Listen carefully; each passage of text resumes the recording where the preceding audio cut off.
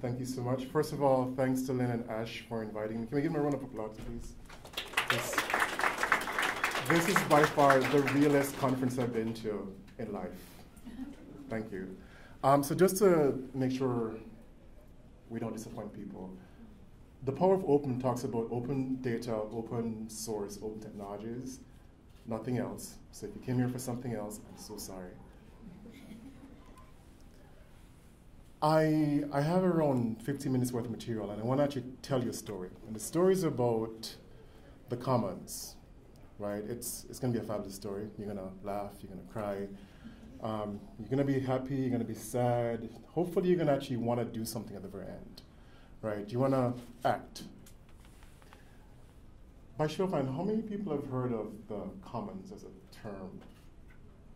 Oh, quite a bit. This is awesome. Okay, cool. So for everyone else, the commons is a term that is very popular in environmental sciences and sustainability, and it talks about that shared resource that all of us have to use, right?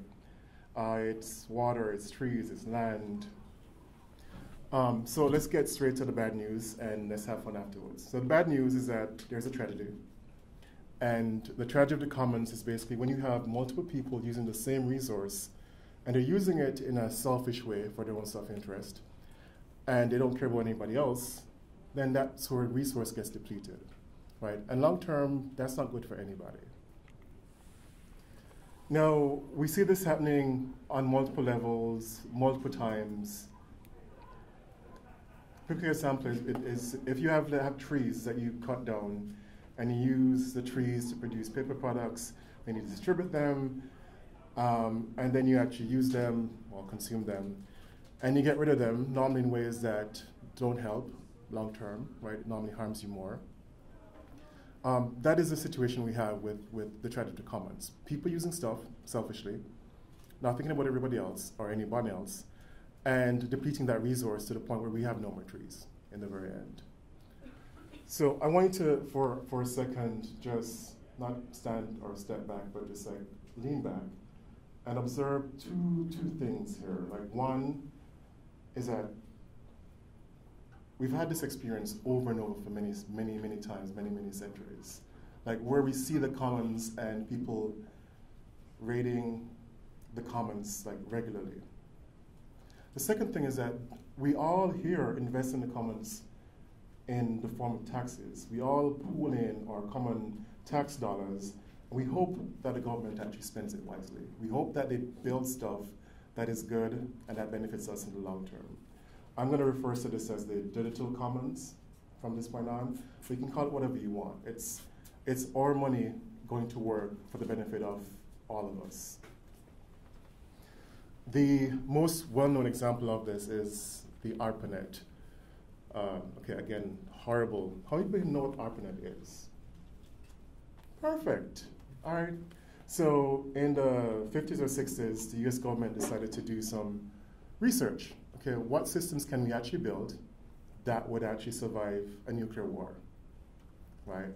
And thus was born packet switching. And packet switching is what the internet is actually based on. So the ARPANET evolved into the internet, and for measly $124.5 million in the 50s, we have a resource that everyone uses and no one can actually do without, right? We have lots of billionaires. Any billionaires in the room right now?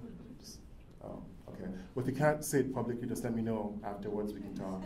It's fine, don't worry, I understand. Lots of cat videos, love cat videos, lots of them created, lots of them watched. Lots of social good, lots of damage and harm because the platform and the people that built the platform wasn't very inclusive. We can all understand why. And there's very limited investment in the commons for the good of the masses by the people that benefit from them the most, right? When is the last time you saw X company that's multi-billion-dollar company investing in making the internet better for everybody, not for their own client base? Rarely. The emphasis right now is on shareholder value, which is horrible concept that became popular in the 80s because someone thought it would make them more money, like just keeping it real. So what we have is that we have an observed cycle of the first wave of the creation of these digital commons, where we have our tax dollars going into this common pool. We have our government officials who we trust defining military and defense problems. We have ideas being funded with our resources to solve these problems. We have some discoveries being made, and then somebody having this crazy idea that maybe we want to take some of these things and make it available for non-military purposes. Who knows? And then people develop them and it gets delivered. Like the one thing that you should look at or notice here is that delivery does not actually go back into a redefinition of what the problem is or into the platform. Delivery goes off somewhere else. So let's look at more recent examples of this happening. The first is NOAA, which is the National Oceanic Atmospheric Administration. It's basically where everything that has to deal with surface temperatures on the sun to a lot of whales making noises at the very bottom of the ocean, like NOAA tracks and has data on all of that. NOAA typically collects, well, this is from 2016, around 20 to 30 terabytes of data per day, right? They just launched a satellite, a series of satellites called GOES-R, which increases that or will increase it to around 400 terabytes per day, right? And that's raw and processed data. You start processing it and you start doing it for multiple different disasters, and it gets to around 4 or 5 petabytes daily, right?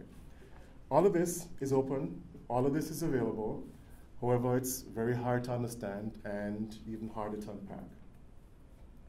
So every single weather app, every single weather person, every single weather company uses and relies on NOAA data. Every single one. The interesting thought here is that you have an industry that's worth multiple billions of dollars that is actually just using 2 terabytes per day of NOAA's data, right? The rest is untapped. No one actually knows what to do with it right now. But do you think any of these companies that are making these $1 billion are investing into the data infrastructure to make it easier? Okay, well, awesome, you know it. No, they're not. What we have is that people are afraid, well, not afraid, but they don't want to invest in something that may actually benefit somebody else, right? So NOAA has this state where they're constantly underfunded. They also have this wonderful predicament, as most federal agencies, that they have to go through the congressional budget cycle. So the process is the NOAA administrators spend 3 months saying, this is the budget I need to actually, make my operations go and, hopefully grow. They send it off to Congress. Congress says, nope, we don't believe you. We're going to slash that by half. We need you to actually make everything still run. We need you to actually make everything run and to succeed, which is near impossible. So what you have at NOAA is old, unreliable equipment still in the field, still serving up the global weather industry. You have slow predictions, so secret.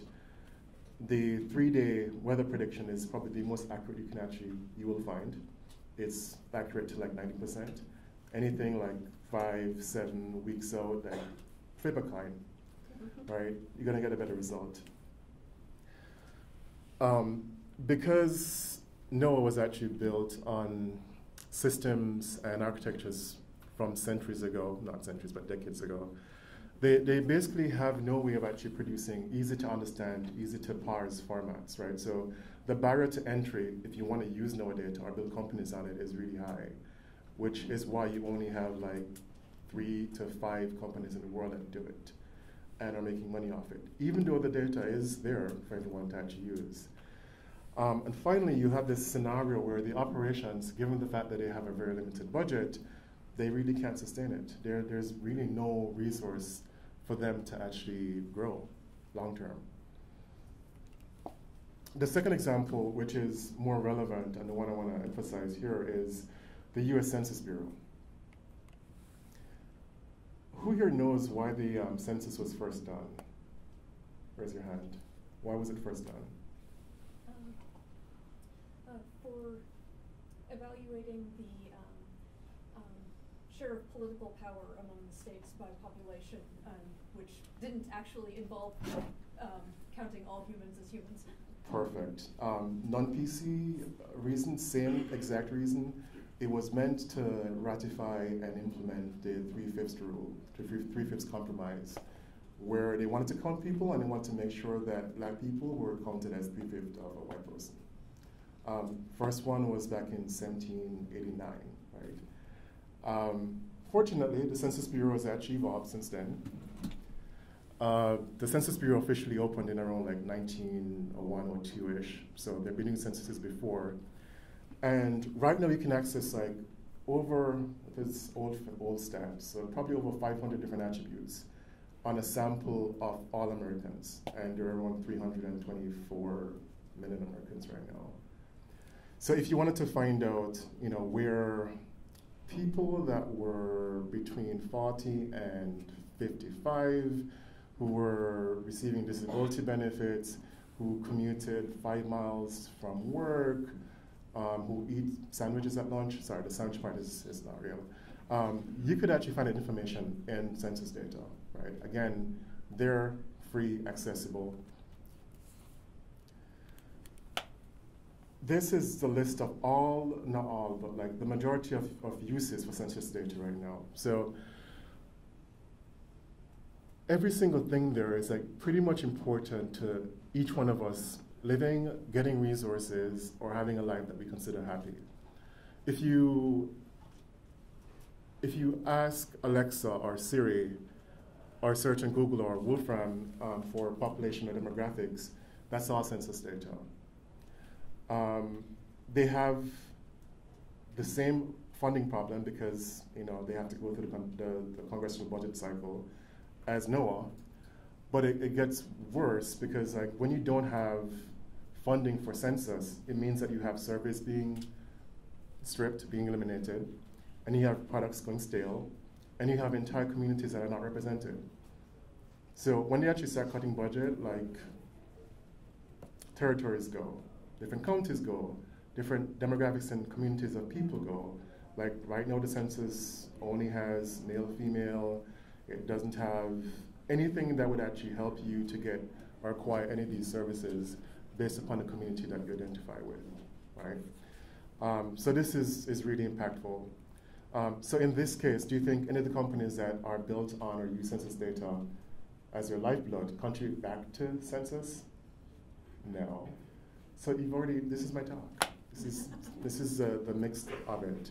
The third example is going to be the bureau that counts economic activity, the Bureau of Economic Analysis. And they produce 2 main tools. So one is the GDP, which is the gross domestic product.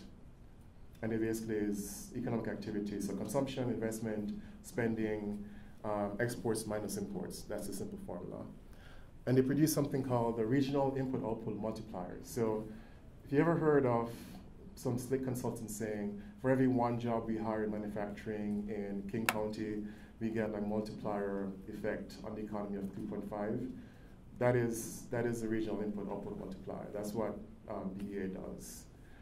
It incorporates census data, and every single app or financial planning analysis you do leverages this information, right? The exact same problems as the Census Bureau, the exact same issues, no reinvestment. And the final example is the Institute for Health Metrics and Evaluation. Oh yes, I said that without stumbling. Let's just clap. So this is where I currently work right now. It's called IHME, and it's a global public institute funded by the state and by a lot of foundations. It's in the School of Medicine in UW. And what do? So they produce data that quantifies health loss and informs policy as to how we can actually have people live longer and healthier lives.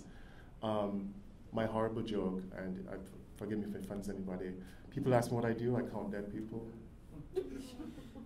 It's true. The data is used in everything from pollution control in China to healthcare spending decisions here in the US to nutritional program assistance in the Middle East. And given all these uses, you'd assume that businesses would actually want to help to make the data better. Not the case. So the entire talk is basically how do we actually move to an innovation cycle that looks more like this? We have to consider the commons, the digital commons that we're using, and try to figure out how do we include them in our initiatives as a part of the way that we do business, so that, one, we can have better stuff, two, we can be represented and included in all these data assets, in all these open source technologies, and three, we can just leave better stuff for the next generation so they can have the same things that we had. How many people knew that all these things were funded by your money? Like Tor, SciDB, Mesos, Spark, Julia? Raise hands.